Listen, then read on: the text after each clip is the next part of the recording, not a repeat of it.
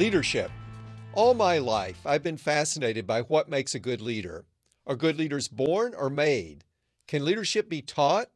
How do leaders lead if people don't trust to even listen? I grew up in Arkansas. Now I live and work in the innovation heartland of Northern California.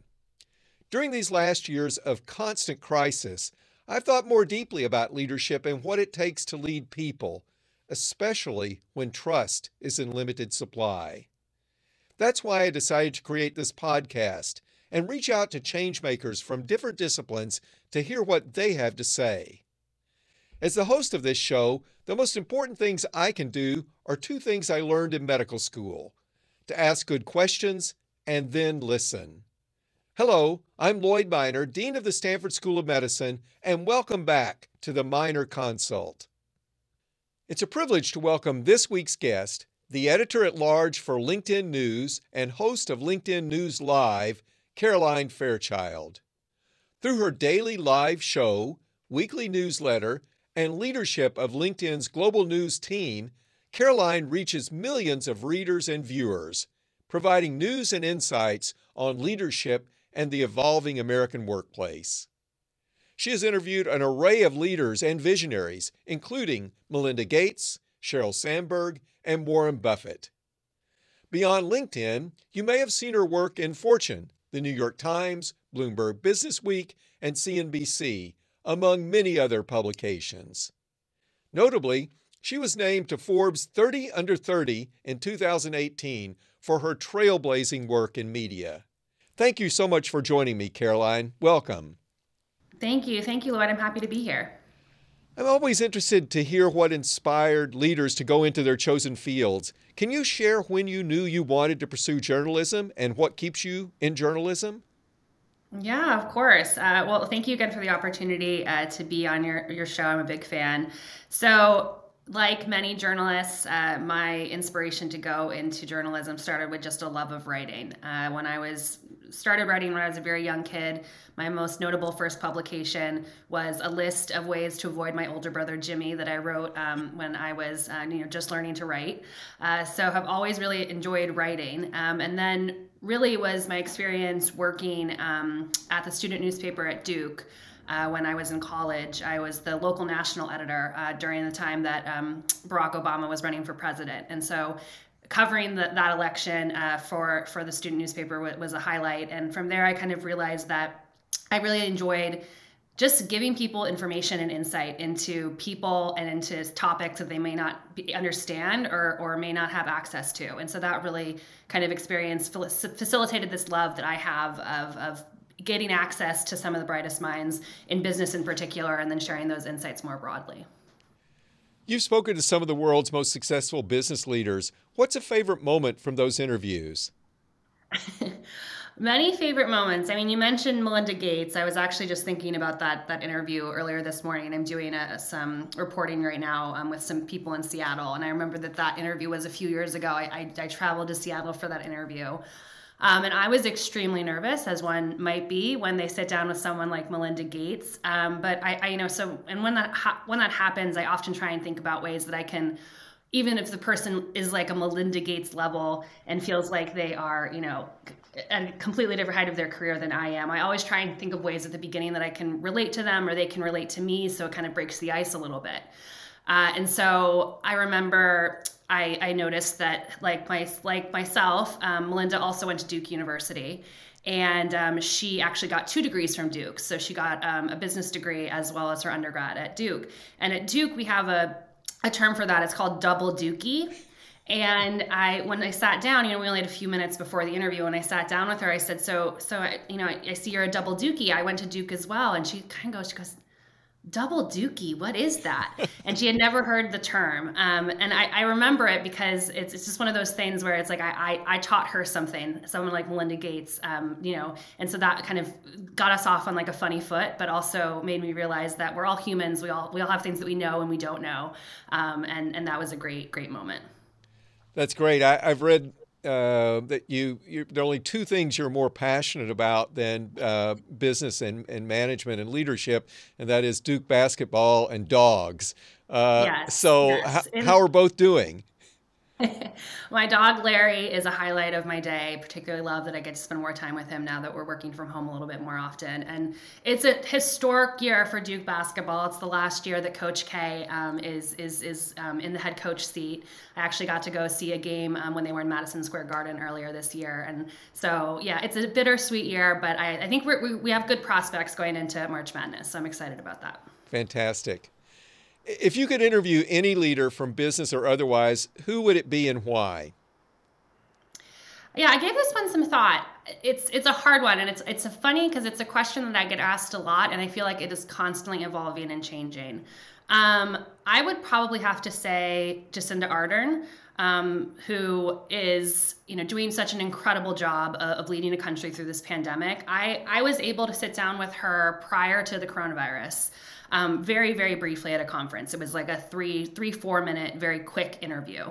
And I think that of all the people who I could talk to at this point in terms of leadership traits, how to lead with compassion, with empathy, particularly at this point in the pandemic, she would be top of mind for me.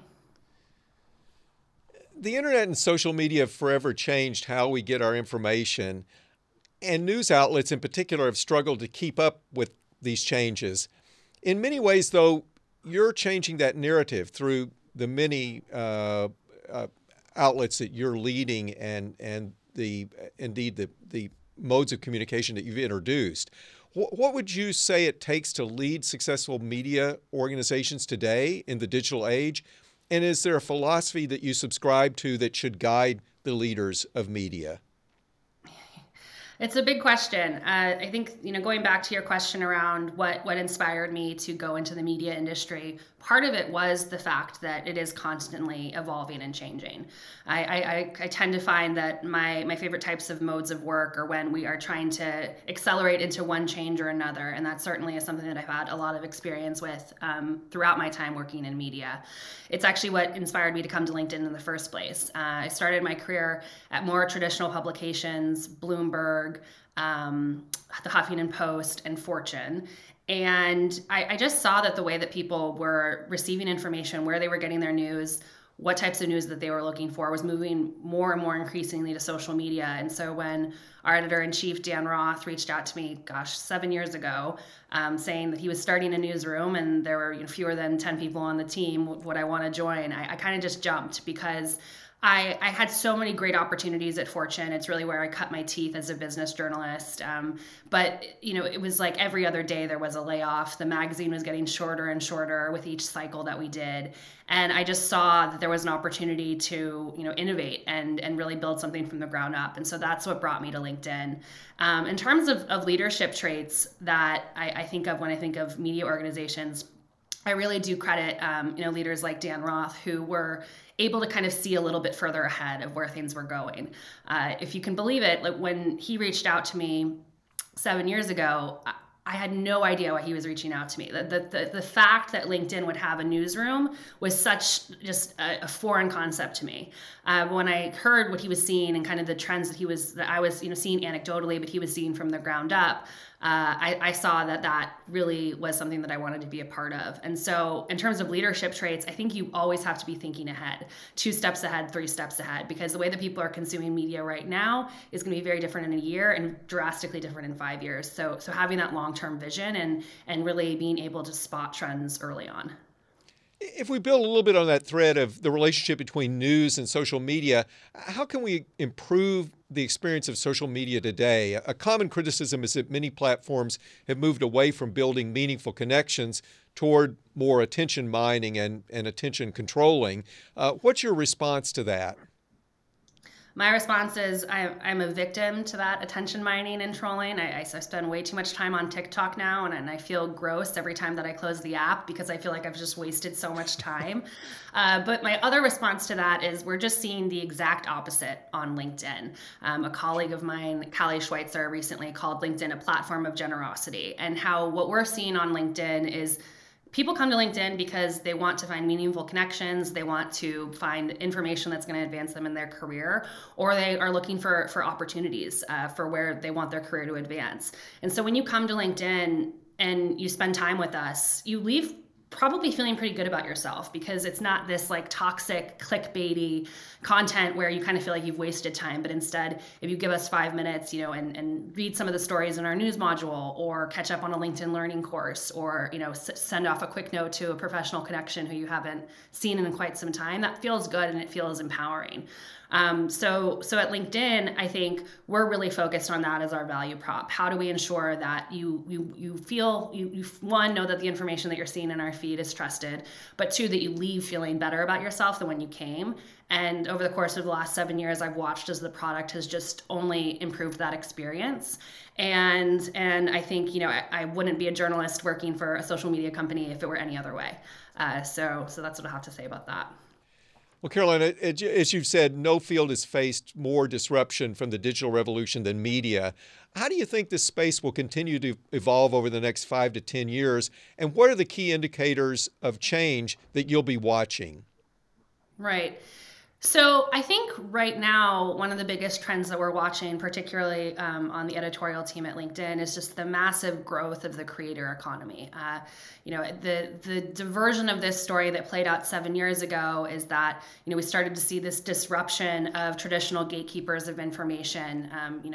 You think back, think about the New York Times, the Wall Street Journal, these legacy publications really being decades ago, some of the few places you could go to gain access to information. Then we saw this huge surgence of online publications right when I joined the workforce in 2012, BuzzFeed, HuffPost, you name it. And now there seems to be thousands and thousands of places that you can go to get your news. And so right now, that's kind of the trend that has followed me for the first half of my career.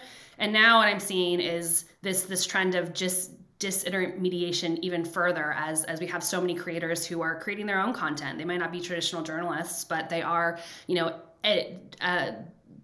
sharing information with their audiences, building massive audiences off platforms like LinkedIn. And so, as we, right now on the editorial team at LinkedIn, we're building out a community management team. And so we're seeing massive growth in that space. And I think we're thinking constantly about how we can build more creators into the information that we're showing on the platform to kind of make LinkedIn a better place. So that's probably the biggest trend that I'm following right now. What type of outlets or feedback do you depend upon as you shape the platform? Because that's one of the things throughout your career you've done, certainly at LinkedIn, but even before, is to work within the space you're working, but to customize the content and the approaches so that it has the most meaning to those who are watching or viewing or reading what you're producing. What do you look for in order to calibrate and plan where you're going to go in the future? I think a lot of this comes down to content type. I think, when I started out in journalism, there was, particularly when I was at Bloomberg, there was a lot of emphasis put on, the traditional skills that you need to write a good long form article, right? But as we know, particularly as more generations come up in the workforce, not every conversation needs to happen. Not every piece of information is best disseminated via a long article. It could be a short post. It could be an audio event like we're having right now on this podcast. It could be a video. And so when I'm thinking about my own interviews or the reporting that I'm doing, I'm constantly thinking about what is the best way to deliver this information. So, for example, we have a series coming out around International Women's Day on the state of women at work. And that is based on a lot of LinkedIn data that we're releasing that kind of shows trends of how women, particularly here in the US, have fared in their careers throughout the pandemic. And that's just a ton of information that I don't think would be best served in a video interview, but instead needs to rely back to kind of traditional forms of journalism, so long form articles. But not everything is like that. And so I think when it comes to meeting audiences where they are, making sure that the information is easy to consume and clear, content type is probably where I start every lens of conversation with, and then move from there. And you've kind of seen how that, I know that you're a user of the LinkedIn platform as well, Lloyd, so you kind of see that you've seen that evolve too as our product has evolved. When I started at LinkedIn, the only way that you could share information or publish anything was in a long form article. Now you can post to the feed, you can host a live video event, you can now host live audio events. So we're always trying to think about what is the best way that we can share this information with our members. If we look more broadly at trends in journalism, we've seen major news outlets, the New York Times, Washington Post, Wall Street Journal, and also your outlets, LinkedIn most notably, in building the news division at LinkedIn. We've seen those larger outlets grow in terms of their subscribership, their readership, and their impact. But a lot of local newspapers and local news organizations are really struggling. As you think about building LinkedIn News and the other platforms you're involved in, what do you think about in terms of local news? Used to be that people in communities really received most of their news from their local news outlet, whether it was a community newspaper or maybe it was a radio station that had news. Of course, that's changing now. And yet a lot of the news that was previously covered now doesn't really get covered in any outlet. How do you see that? And what might be the response of LinkedIn News or other organizations to this, I would say, in a sense, consolidation of news organizations? Right. Yeah, I mean, this, I think, is the billion-dollar question, right? How are we going to fix this issue of local news outlets by the day it seems like shutting down and people not being able to get information at a local level? But going back to our conversation around creators and the creator economy, this is where I think some of this stuff is going to come full circle. I think as you think about the number of people who are creating content right now on the internet, that offers an opportunity for people who are sharing more information at a local level to create audiences. And I think what we know is that there's a hunger for that type of information. So the gatekeeping that I mentioned earlier in terms of, these traditional players holding on to all the information and being the only way that you could access it, with that being kind of getting dismantled by the creator economy, I think we're going to see a lot of opportunities to disrupt the traditional model for how newsrooms make money, because at the end of the day, that's ultimately what's happening here, is that the supply and demand for local news is not meeting in a way that is allowing these newsrooms to stay profitable and stay in business. And so I think as the creator economy continues to grow, and it's not just newsrooms who are delivering information, but it's, maybe it's some credible person has a TikTok account and can get millions of followers based on, sharing stories and information about what's going on in her local city. So I think that is really where we're going to see a lot of innovation and growth, and hopefully opportunities for more localized information will crop up. If we move on to some broader questions and topics related to leadership, as a nation, we've seen high numbers of open positions and people leaving the workforce. Based on your perspective at LinkedIn and having interviewed some of the most successful business leaders, what does this say about the future of employment?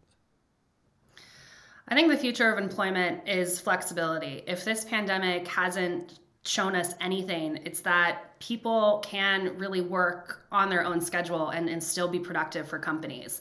I think back to what we were covering in terms of the changing nature of work and the future of the workplace prior to the coronavirus. And it was kind of like this big question mark surrounding, can flexible work work? And because there wasn't a crisis like the pandemic that forced employers basically overnight to send their knowledge workers home to work remotely, it bore out this huge experiment where a lot of companies are still, we're 3 years into this crisis at this point, 2 years into this crisis, I should say.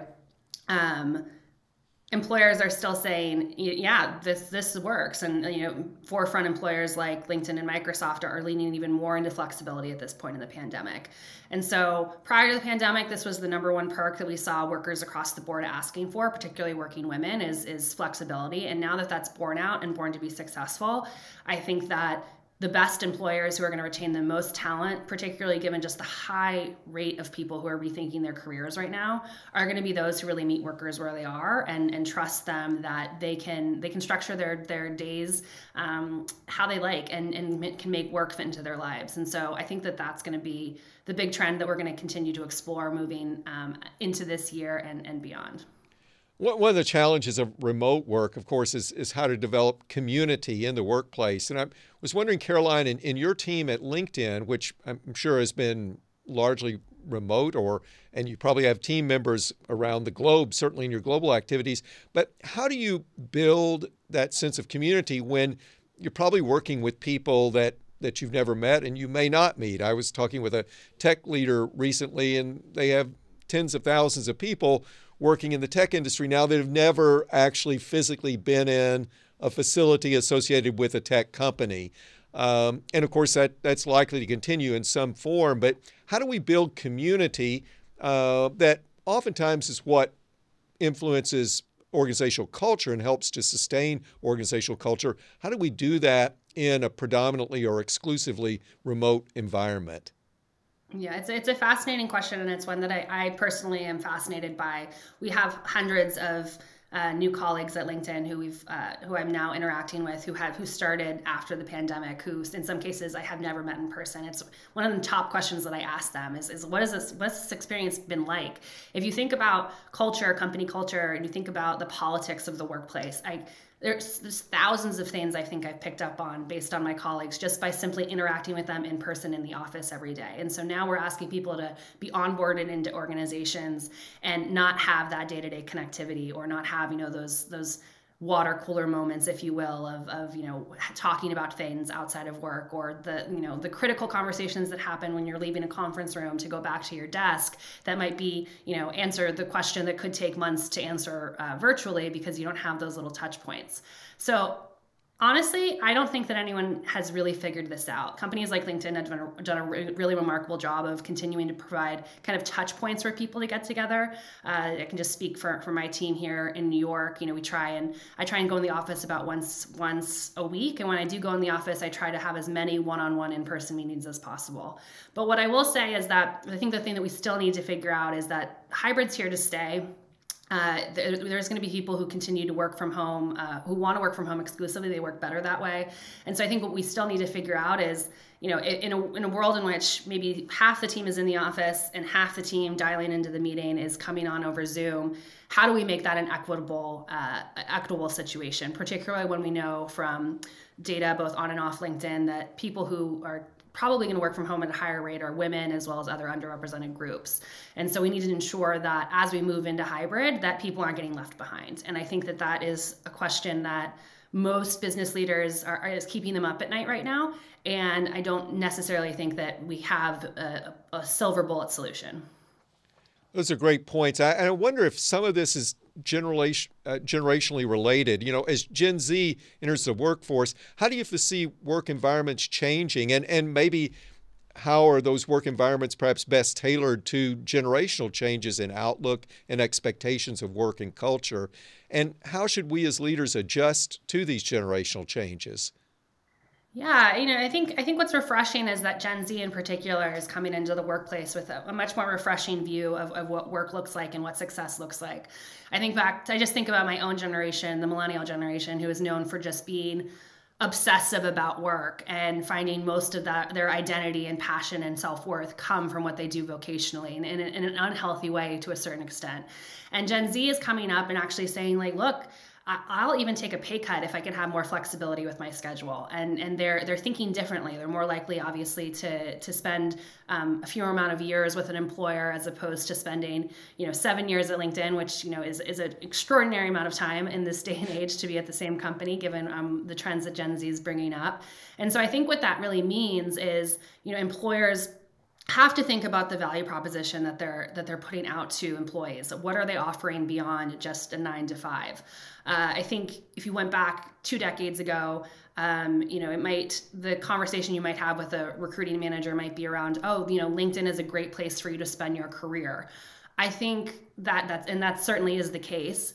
But I think that a lot of members of the Gen Z generation are not thinking like that. They're not thinking like, I want to go to one company and stay there for 10 years. They're thinking, they're more thinking about what can I learn in the next 12 months that's going to open up more opportunities for the next what might be next.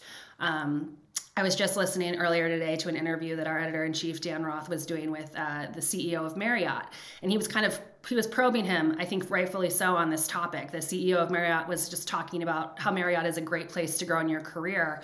And I don't think that that's necessarily how this next generation is thinking. So I think the challenge for employers is really meeting them where they are, both with what they're expecting when it comes to flexibility and remote work, but also selling the case, if you will, of why this is a good place for them to be for a year, 2 years, 7 years, whatever it may be. As host of LinkedIn Live, you've had one-on-ones with some of the most dynamic leaders in business and philanthropy. What are some of the most memorable lessons about leadership that you've learned from these interviews?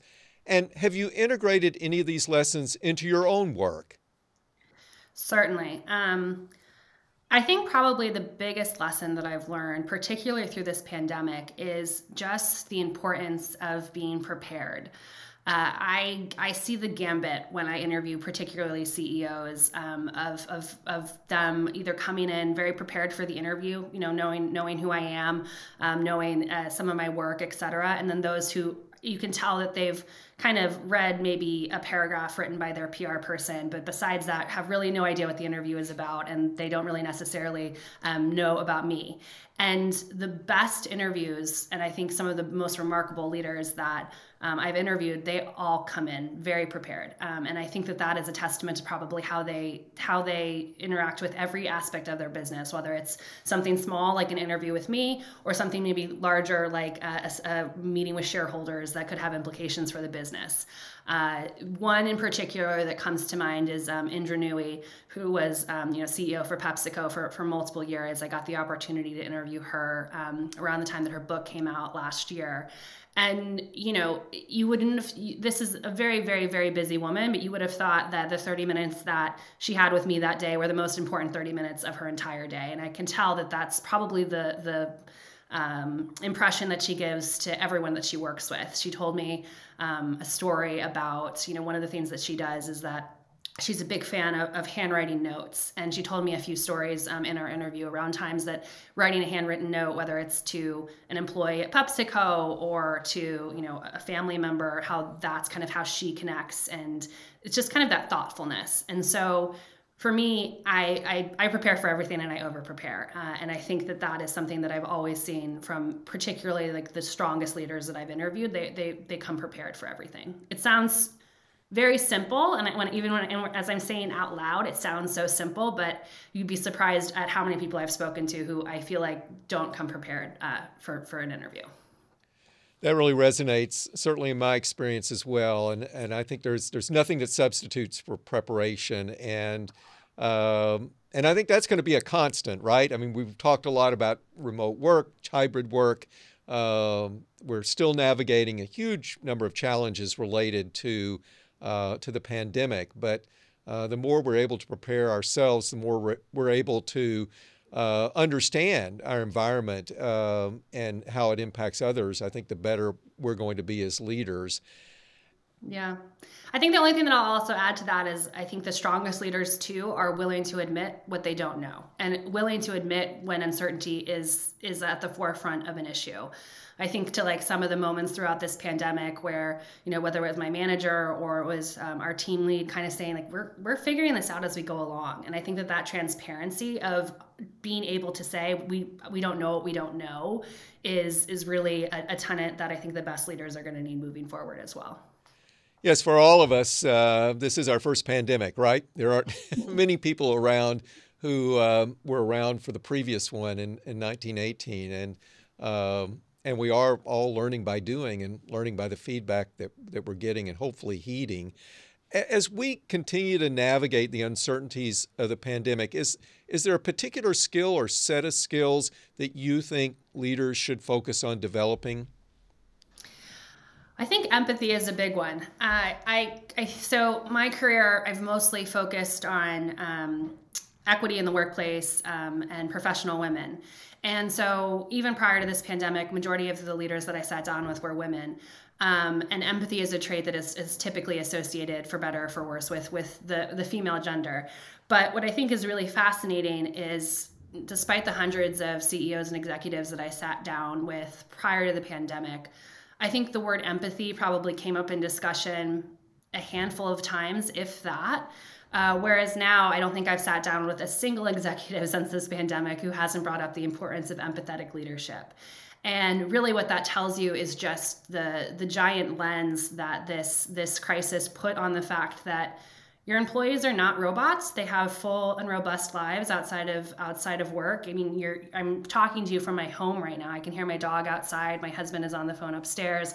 And so that lens of not viewing your workers as, people who come into the office and then power down at the end of the day and don't exist outside of the four walls of your building, I think that was completely disrupted. And so this idea of being empathetic to the fact that people have lives outside of work, they probably have passions, and they're dealing with problems outside of work. In the case of the pandemic, a lot of those problems were healthcare related, unfortunately, for a lot of people. I think really shifted the way that leaders need to think about how they interact with their employees, how they communicate with them. And I think that all comes back down to this trait of empathy. Caroline, what's next for you at LinkedIn? Are you working on any exciting projects?